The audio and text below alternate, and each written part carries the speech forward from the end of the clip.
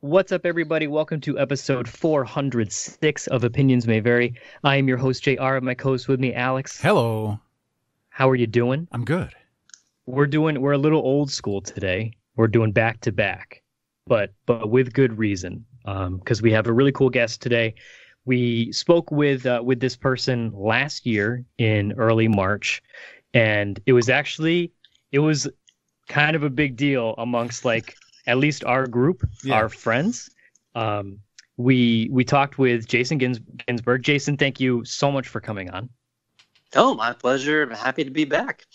I say that it caused kind of not uproar, but in a good way, because after we talked, it was episode 363 for anyone who hasn't heard it, or if you want to go back and reminisce before listening to this episode, you can go back and take a listen.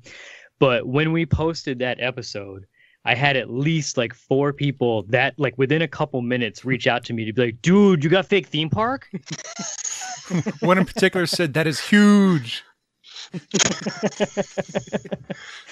Because we have a vast network of theme park friends, from the one that we worked locally,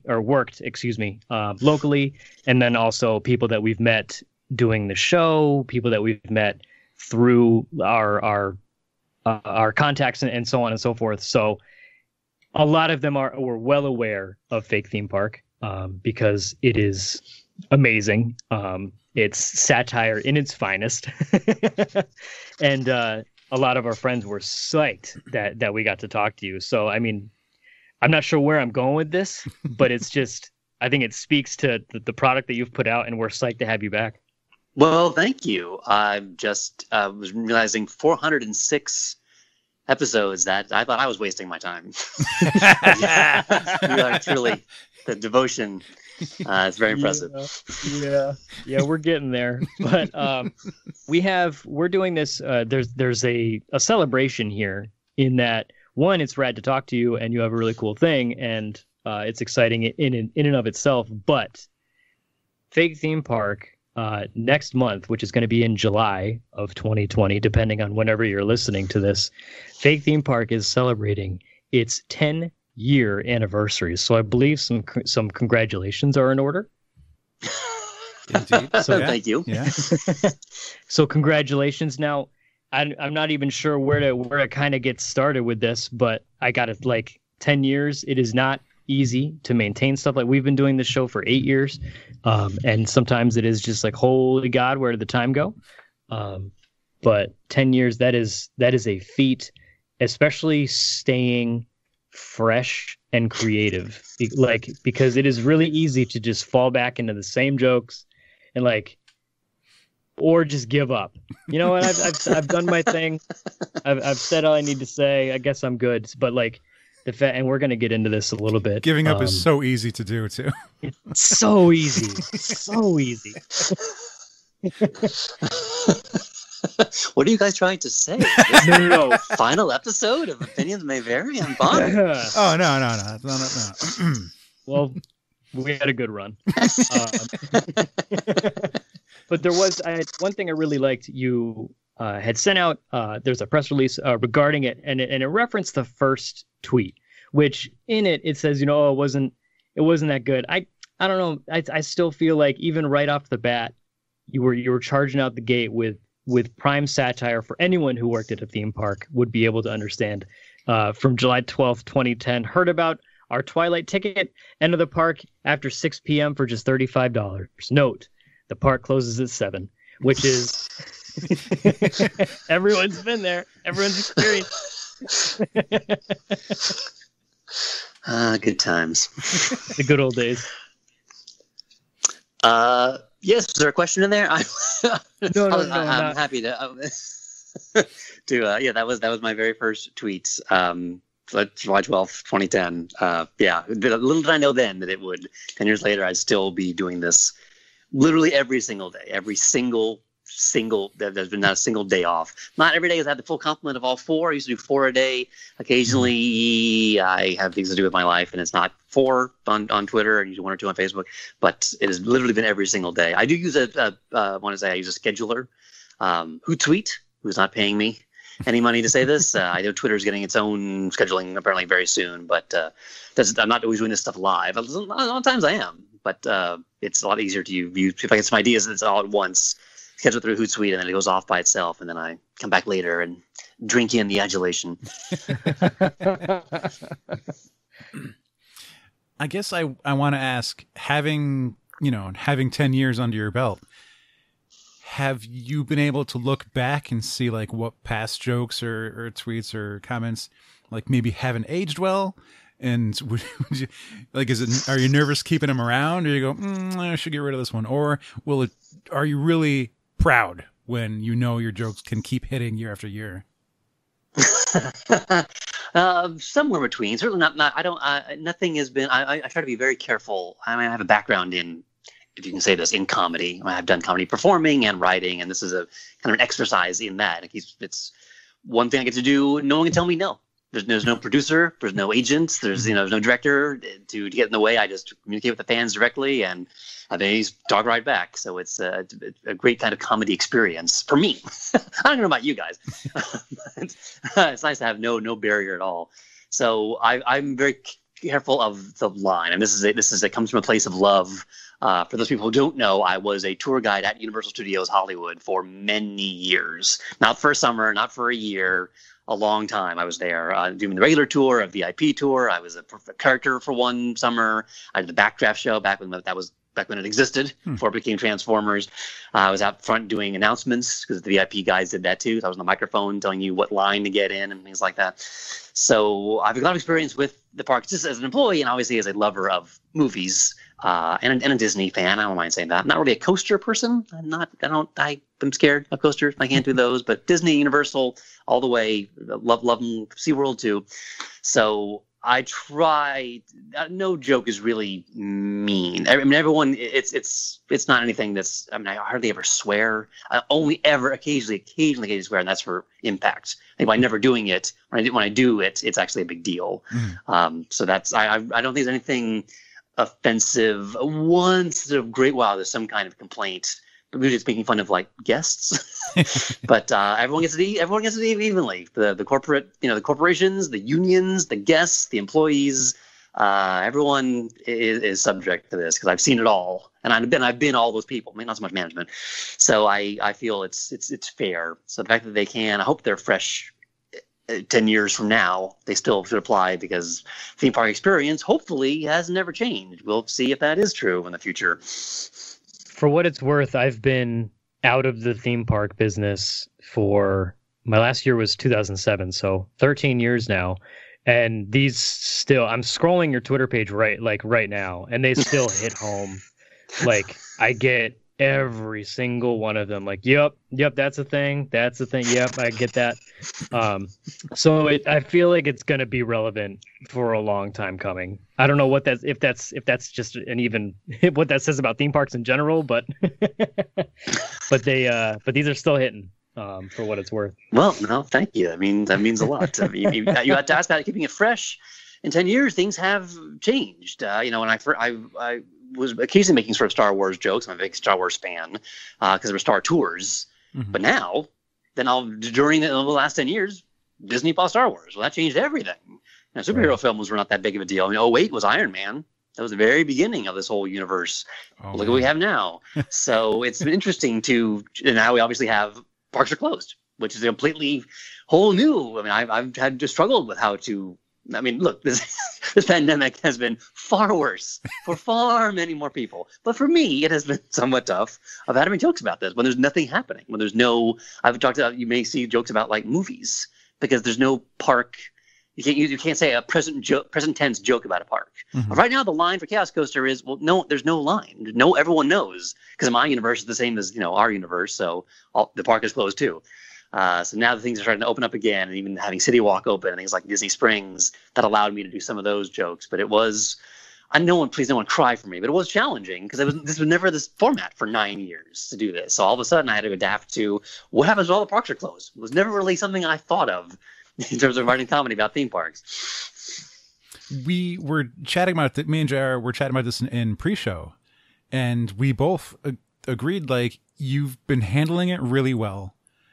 and just as like watching them come out, because, you know, we've had the past X number of years of like something current culture happens, and then there's a lot of jokes that pile onto it. And after a day, all of them are passé. All of them are boring. We don't care.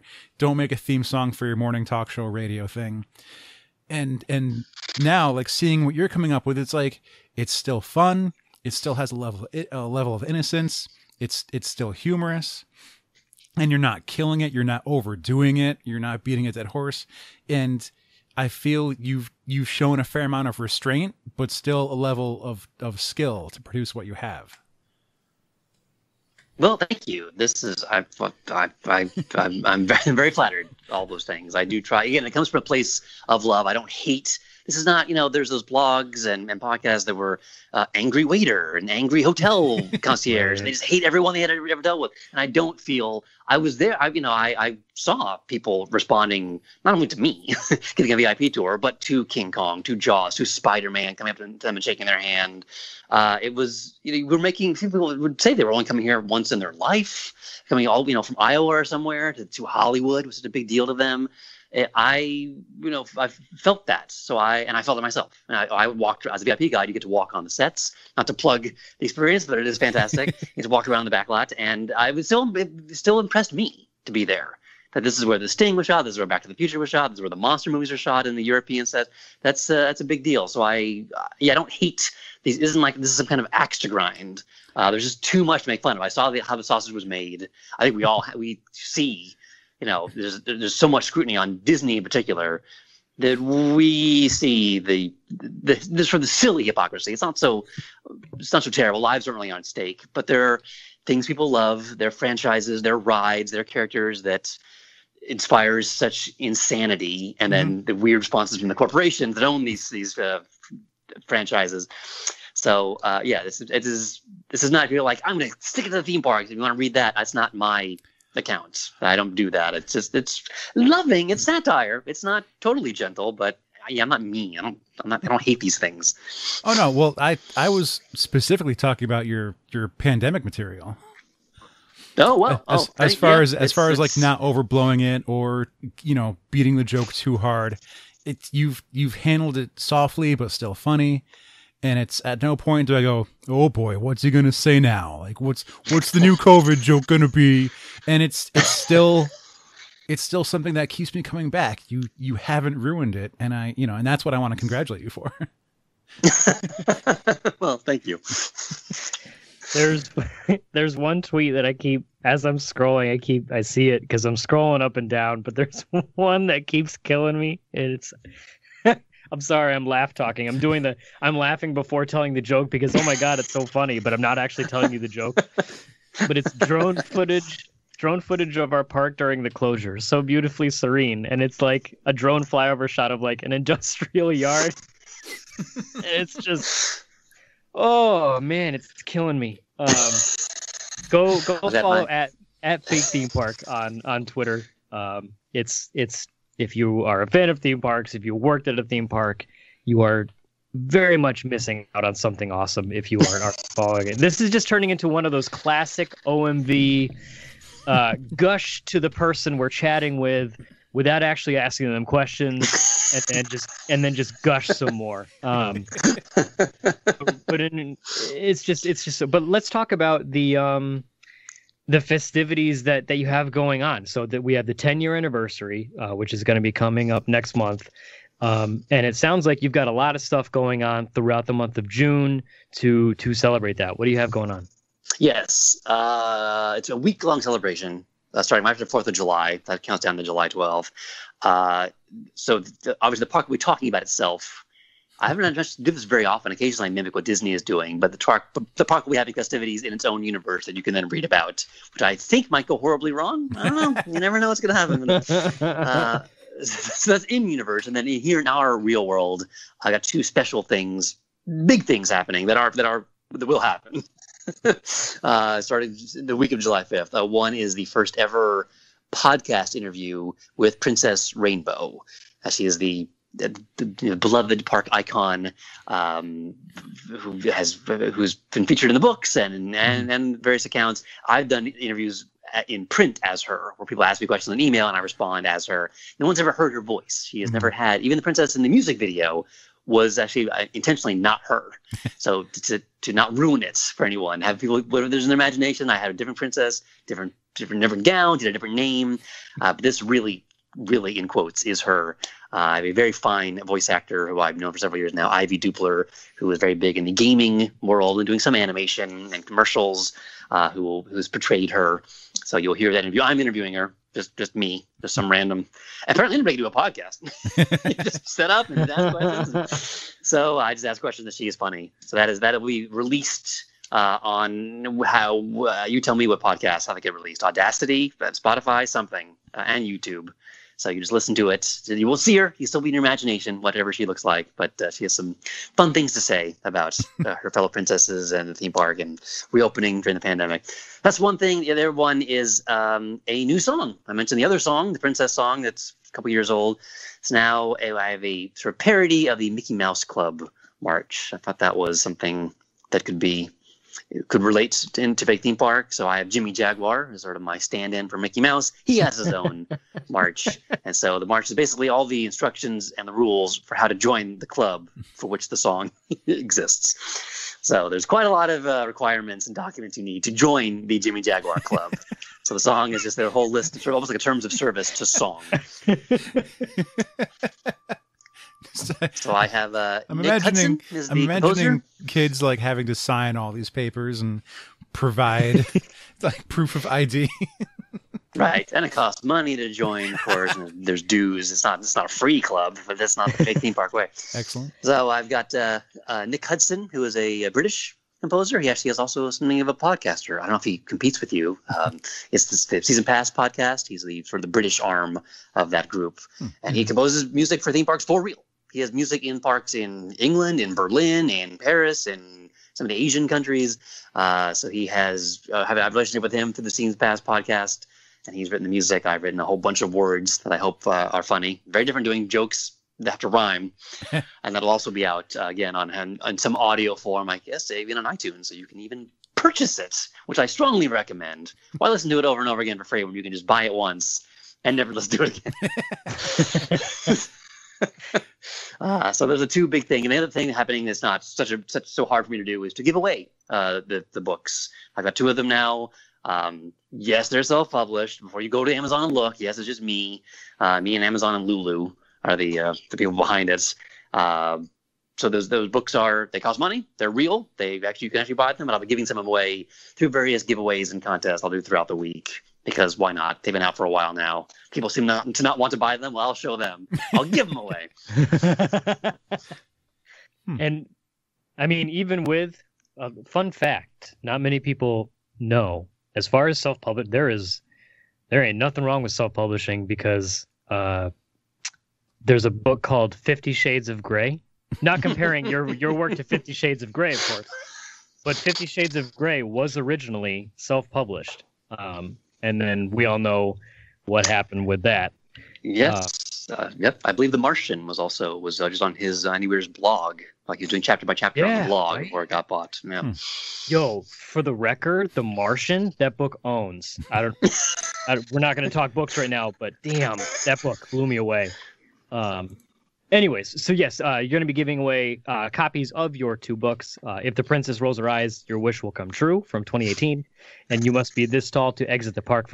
Now, did that book exist the last time we talked? The second one, You Must Be This Tall to Exit the Park. It says it came out in 2019. Was that? It was late. Yeah, that was October, November. Gotcha. So just about 6-7 months ago. Now, is that just is that another collection of Fake Theme Park material? I'm glad you asked me that question. Ooh. It is actually a combination of classic posts that have been curated by subjects, as well as all new material that you can't find anywhere else and must pay me to see. Is that how you? That's how you pitch things, right? That's how you play. Yeah, that's how we try. So, yeah. So there's for one thing, the first book had Christmas. The second book has Halloween. for example, to break things up. Our first book had the princesses all being interviewed. This one has Murph Gantley, the park's founder, has an interview. There's a script for the cast member orientation film. So you can't see the film, of course, but you can read the script for it. It's like a transcript of it in the book.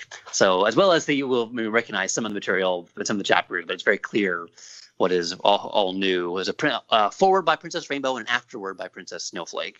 It also is new materials. So yes, worth every penny.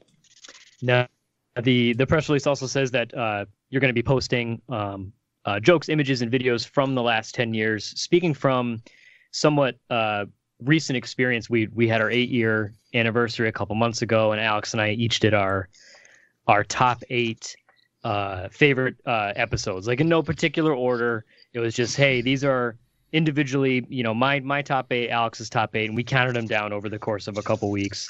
And going back and looking through, and we only had 8 years of content, not 10 years of like up to upwards of 4 a day posts. But going back and looking at stuff, it's really easy to get nostalgic and like you forget about some things. Like, oh damn, that was awesome. We did talk with that person. That was so rad. I'm assuming you've already done this, but was it how was it going back looking through your material, finding the best ones? Did you have those kind of same emotions, or was it just, I'm well aware of the content that I put out, and I'm going to pick and choose these good ones. Well, my wife will tell you that I have the archive. Twitter has an archive function, so I have everything in a spreadsheet, and I was still making myself laugh. Whatever that means. So I was surprised by it, and still so surprised that I read it as if it was for the first time.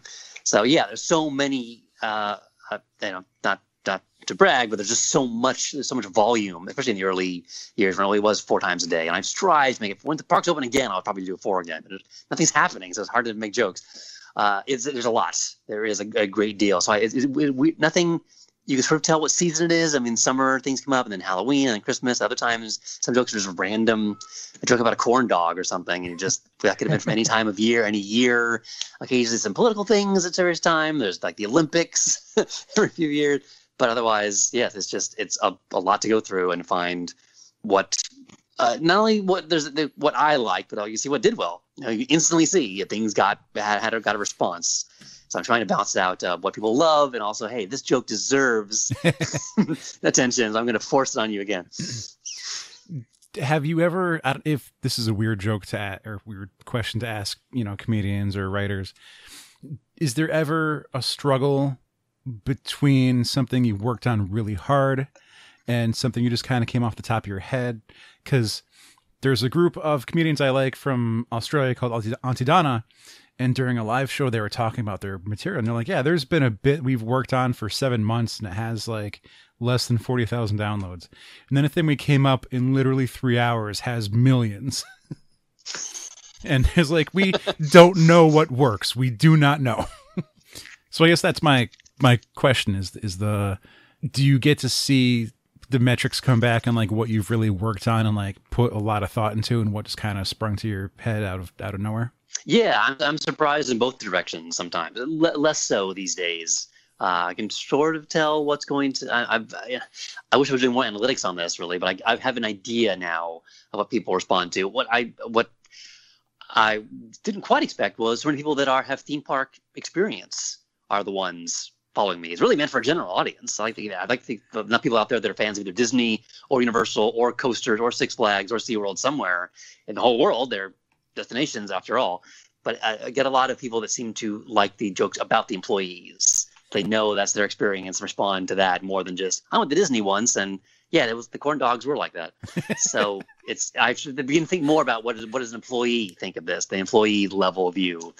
So yes, those do well. Maybe you're seeing that a lot with the people as the pandemic, as the reopening nears, the cast member concerns about that. But anything else, there's jokes I make that I think when I stray too far, no one seems to respond. Like I've mentioned, I'm a football fan. If I get sports in there, no one seems to care. No matter how much I try, that just does not seem to work. I mean, generally don't do much with politics really, but it seems that people don't seem to really care. They don't come for that, I guess.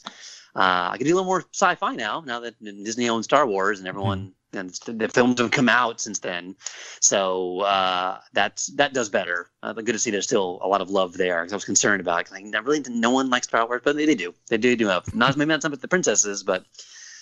So yeah, I'm still doing analytics sort of live as I look at this stuff to see what might do well. But in terms of how much I don't work on things that long. Mm-hmm. I do work on them, especially back when it was only 140 characters. That really made you think and how to get it down that far. It's a lot easier now. You do a lot of lists now. You might scroll around and see, boy, Jason likes those lists. A bullet point, the following are then it's the 5 things in a row. I love list jokes. I have a better chance of getting anything. Something has to be funny out of those 5, right? The odds are in your favor. So that's the real concern, is trying to get it in that space of 280. Because on Facebook, you go on and on and on. So yeah, I will work on something, try to phrase how do I get this to, what am I trying to say here? And even the old rule of try to put the funny thing at the end.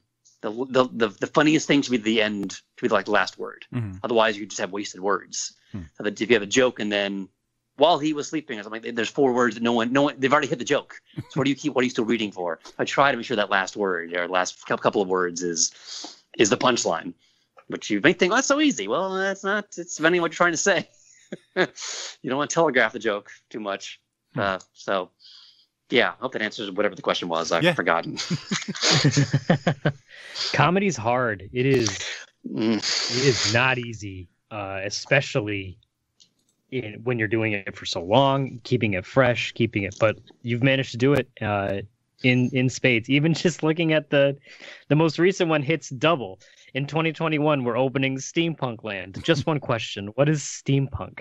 Which, coming from, we're fans of steampunk. We've been to steampunk shows in the past. One of the first shows we ever covered was a steampunk show. And even having been to these shows and spending hours and hours and days, I can't answer that question.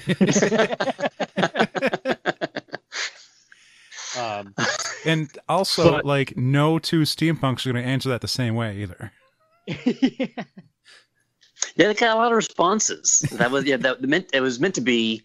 No offense, fans, just a joke. It was not an actual question. It was a rhetorical question, and people have responded. Sometimes, honestly, and often with a joke. Someone said steampunk is when goths discover the color brown. Yep. Hey man, that joke lives in my thread. You just gave that to me.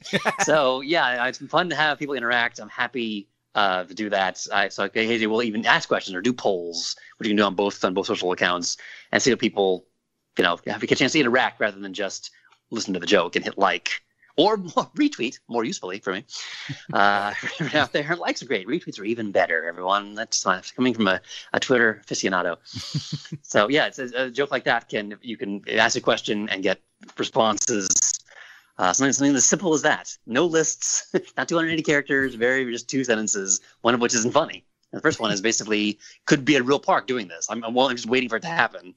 And the second sentence is the punchline. One thing I am very curious about, there's a subreddit called Ate the Onion, which is a reference to The Onion, which is a satire website. There's a lot of satire sites like Hard Times, The Onion, and all that stuff. Mm-hmm. And there's a whole subreddit called Ate the Onion, which is like screenshots mostly of like comment sections, retweets, things like that, of people who mistook satire for something legitimate or like real news. And they say like, oh, such and such ate the onion. They believed this article about whatever, Mm-hmm. Have you ever had someone eat the onion when it comes to your content? Has someone have you ever experienced that? I not quite the same way. One thing, that the name is there. If you see any, the name is fake theme park. It isn't like a fictional. I've been asked that a million times. Why don't you just call it Happy Land? It was back when everything was fake. When people had Twitter accounts, it was fake fill in the blank. And there's still some of those. They're still around. If you fake politician's name, something like that, fake, KFC PR or something like that. So it's always been, that has no name. It's never been named. It's not even clear where it is. It's somewhere in America, but the county's made up. The freeway it's on is made up. I went to a lot of trouble with this boy. So to answer your question, so the fact that it's fake is in the title. People occasionally just say back to me, doing a joke, and their reply, basically Disney right now. Like, yep, that's Disney. Like, yeah, yes, that's what I do. I'm making fun of theme parks. So I don't know exactly who you're. Are you trying to tell me? I don't know. I don't understand that. Obviously, every reply is valued. Please feel free to reply to me. Don't be shy. But I do wonder about things like that are just sort of saying back to me, not like, "Oh, you nailed it," just like, basically Disney. Yes, I got the joke from Disney, and just that was the whole point. That's maybe as close as I've come to that. But hopefully, if I can. Also, I think that humor is not quite as subtle, if I can say that. Mm-hmm. The Onion is great. I'm a huge fan, but these jokes hopefully are out there, and you get it. A lot of exclamation points as well. I'm trying to mimic that happy demeanor and persona of the theme parks. So hopefully, within all those things, you understand what's going on. Mm-hmm. Right. I wonder if some of those are the really excited. I get that reference. That's Disney. Right. Yep. Once this pandemic is over, fingers crossed that is sooner rather than later, but we got to be safe. Do you have any, being a kind of a theme park aficionado such as yourself, do you have any plans to visit any parks, any dream parks or anything like that? Do you have any plans once we're able to actually start joining the world again? It's funny. We actually were planning, my wife and I, our anniversary's in September, and had a Disney World vacation planned. Like, had to have our My Disney Experience site and had made reservations for everything. And of course, all the emails came in saying those are all been canceled. Even if they're reopened, I don't think we're going. We just don't think this is. So I'm as of right now, have no plans to go to a park, because who knows when really is the best time to go. I'd been there once as a teenager. My wife had never been to Walt Disney World. So we're going to go together and have a week of anniversary fun and see Star Wars and everything. And that is now on hold. I am curious. You can probably tell from the tweets, and hopefully the response maybe backs us up. I think it is a colossally terrible idea to open the parks. Get rid of the emails, folks. If that's an unpopular opinion, I think it is far, far too early to know what is going to happen. We're seeing spikes in states right now. I have family all over the country, and I'm tracking it all over the place, including here in New York. One place that seems to be going down is here, because we're going through the worst of it. But I don't know I don't think we're ready to, especially en masse, wear masks, social distance, be 6 feet apart, be seated apart, get ready for limiting capacity so people won't be able to get in anyway. Mm-hmm. I'm not quite even sure how that works. Like, limit capacity. When do you tell people the park is, July 4th is one thing when we reach capacity and the fire marshal shows up, but just on random days, you just don't sell as many tickets, I guess. And so where do those people go? They just don't show up. I don't know. It seems to me, based on as a fan and as an employee, I think we're getting ready for another closure. By Christmas, like November, October, somewhere, flu season, it'll be closed all over again, which will be hilariously funny. Disney Park is going to love that, but it's just too soon. We don't know. I mean, there's a park open now, right? I mean, Florida is now open, Universal, I believe, like today or tomorrow when we're recording this. So that's it. It's like, New York is in phase 1. We just began phase 1 today or yesterday. And yet Florida is, everyone in the world come to Florida and go into our park. One of those things is wrong. So, I'm not sure when. We'd love to go as a Star Wars fan to give Galaxy's Edge in either park, really. But I don't know when that's going to happen.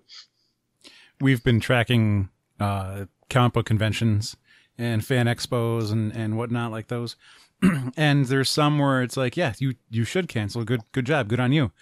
But then there's others that'll make their big announcement and be like, we're still operating. We're still going. And by the way, we need volunteers.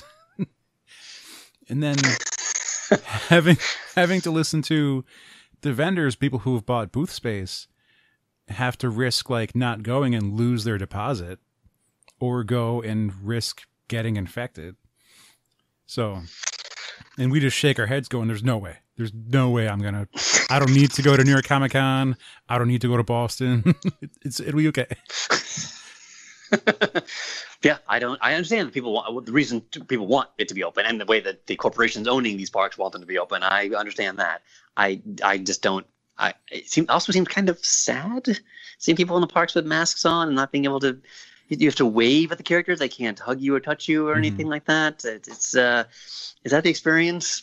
Because the prices haven't gone down. right? I'm not discounting it for the lack of princess interaction all of a sudden. So why not wait a year or two, and hopefully things are back to normal, and then go, because it seems, I don't quite get. I mean, everyone's very. I see all the photos. I have a huge incoming feed as fake theme park. I follow, the accounts as well and see what's going on. That's where I get the ideas for a lot of the jokes. And seeing people in masks and people standing far apart is just sort of not Disney, at least. It's not Disney to me. Maybe other parks have it's a different story, but it's just sort of sad. To get back, I mean, go ahead. Oh, go ahead, Alex. I was gonna completely derail. Do it. Derail it. To get back to your park, to Fake Theme Park, and I see you basically as, you're a world builder. You've created this entire place, like Stan Lee created so many superheroes, and he's people want to be creators and makers and be a world builder, basically. Do you have a map in your head of where all the rides are, and do you need a spreadsheet for all the characters and how many princesses there are, or like do you just think of them occasionally and like they're just characters in a story that you've written, so are they easily accessible? And when you have your posts about the Star Wars esque movies and whatnot, and all the spin-offs and which ones take place where, like, do you have to draw those out to see how they line up, or do you just make it up as you go? There is a canon. I don't know if that makes me look better or worse to you and the listeners, but there is a not very complex canon. There's 4 princesses, for example, and I constantly delineate them to people. They're in the first book. I've done tweet threads as well. Get to know the princesses and kind of break them down. I now have a drawing. I hired an artist, actually created a drawing of the 4 of them, so it's hopefully that's clear. There are also rides that keep coming up and again. They're always alliterative. So Ocean Odyssey and Volcano Voyage and Chaos Coaster. So it's hopefully you can also tell those are kind of funny. Similar letters are funny, I guess. So those are constant. Beyond that, I kind of enjoy screwing around. and every once in a while people remember. I love when people remember things. If anyone can quote me to me, oh my God, that's the best. So if they mention Volcano Voyage out of nowhere, out of no context, that's like, well, you've been reading, you remember this from however many weeks or months ago. But beyond that, it's been not clear what exactly.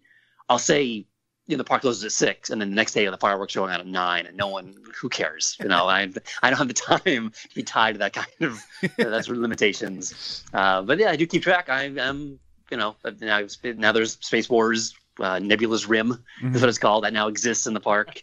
I thought about working on getting a map of some kind. That's a kind of a complicated, because it's an actual map people can see, like for the books, because they have to be funny. There's no real point in making a map that's just like, here's a map of a fictional park. But comedy drawing is very intricate and complex and expensive. So, and how much I need to be involved in every single thing. Like, make jokes like this. And how do you tell an artist what jokes? I want to see someone losing their wallet. I want to see Princess, grimacing at a kid. And that's a lot of things to describe to someone. Yeah. They have to then execute. So I've been working on that for a while. If any artists are listening, I want to collaborate. I have some money, so it'd be nice to bring that to life. Whenever I can bring the park to life, I like that. That's why I have my hands on some stock footage. You mentioned the flyover drone footage.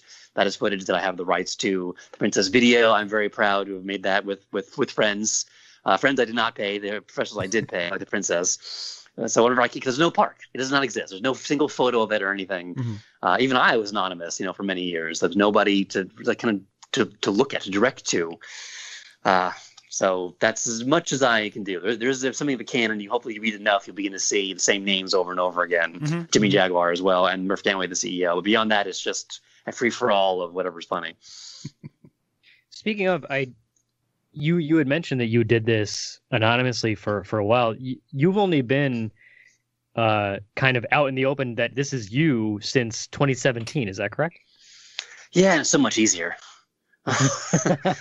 Oh boy, that was a lot. I went through a lot because the idea was there was such a mystique back in the early days of Twitter. Who were these accounts? I think we still even have it now. People are supposed to be working in the government who are tweeting sort of anonymously. That's still, we want who that is. That's all. I don't mean to dismiss that.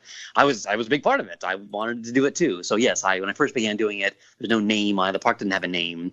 And people had all kinds of theories. People would contact me and say, "Are you a manager in Florida? Are you an employee in Cedar Point?"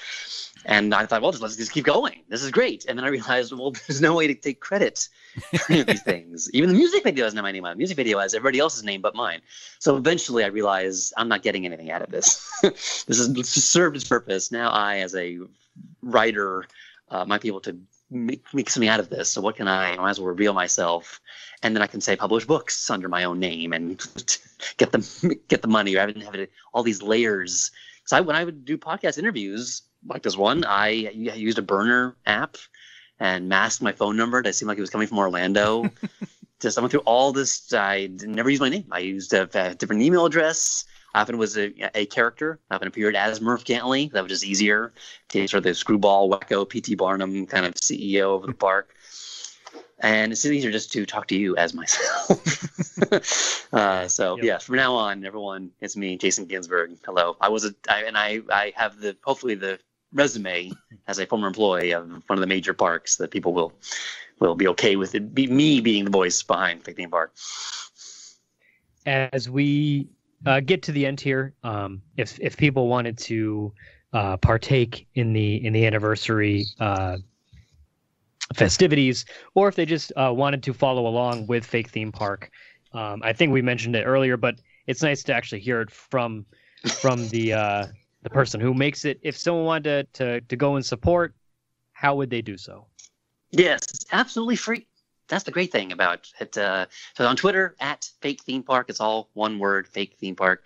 If you hate Twitter, if you never use Twitter, if you've been suspended from Twitter, it's on Facebook as well. And often different jokes, because why not? About half the time it's the same. Other times I just make other jokes. Because I have more room to play with. So Facebook as well, it's a page. So you just put the symbol at Fake Theme Park in there, you'll see it. Same icon as it is on Twitter.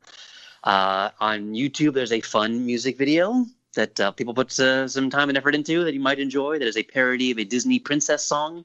It's called "I'm a Theme Park Princess." So it's what it's like to be a princess in a real park, in the real world. Not a fantasy princess, but a princess working in a park, dealing with people. Mm-hmm. That's on YouTube under the Fake Theme Park banner. "I'm a Theme Park Princess" is called. You actually can buy it on iTunes for 99 cents as well. And then the two books. You look at my name, Jason Ginsburg, Ginsburg. Or if you want the full name, please type the whole thing in. That'd be great. If the princess rolls her eyes, your wish will come true. And then the most recent one is "You must be this tall to exit the park." That's really all you can do. Facebook and Twitter and YouTube, all totally free. If you want to buy the books, even available on paperback or Kindle, I would be delighted to share more material with the fans. Excellent. Currently sitting at 12.9 thousand followers on Twitter and 5.7 thousand followers on Facebook. Well done, Jason. Honestly, I feel like you've done a lot in 10 years, whether it's to people who are just fans of theme parks or employees such as us who the jokes just really hit home. You've created something rad and it resonates with a lot of us. So thank you. Thank you for making it. Thank you for continuing to make it. And congratulations on 10 years. Thanks very much. The fact that people still care, still come to it after all this time means a lot to me. It really does. Anyone wants to respond. You don't have to make jokes. You can direct message me. The DMs are open on Fake Theme Park. You can do it on Facebook as well. Ask real questions, ask funny questions. I'm happy to respond. It is just me. Maybe for a long time it was a team of people because I constantly say "we" as the park. It's just me. Mm-hmm. There's no. So yeah, feel free to partake in the fun. Make this Fake Theme Park world together. Go and follow at Fake Theme Park, Facebook, Twitter, YouTube. Buy the books if you're really into what you're seeing, or even if you're not, just buy them anyways. Give people money. They'd make good gifts too. Exactly. Hey, exactly. Being a theme park fan in your life, indeed. Jason, thank you so much for coming on yet again. This was an absolute pleasure. We may have to maybe meet up again in the future to discuss monsters. Maybe that's like a little teaser now. I'm putting it out on the air, so now we have to commit to it. But again, thank you so much for coming on, giving us some of your time, and congrats again. No, Alex and JR, anytime. All right, folks, that is going to do it for this week. Until next time, I have been JR. I'm Alec. And I'm Jason Ginsburg. And this has been episode 406 of Opinions May Vary.